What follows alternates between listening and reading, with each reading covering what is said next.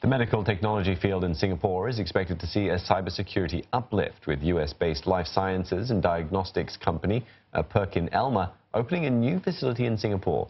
It will also be the company's largest manufacturing outfit for analytical instrumentation.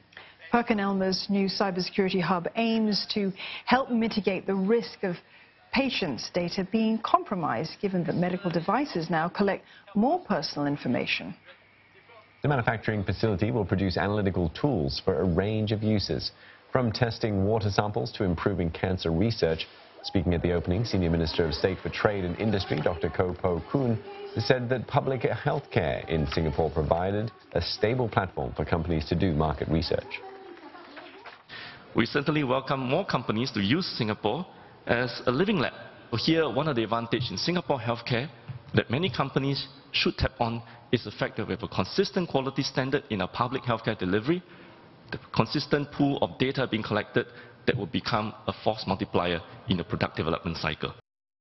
We have a number of our analytical instrument products now that are made in Singapore, a lot of focus on the regional applications, but are actually sold globally. So we'll continue to see that. We'll see local products that are expanded globally, and we will continue to focus in Singapore, because one of the things we're doing in Singapore is continuing to build our capabilities there.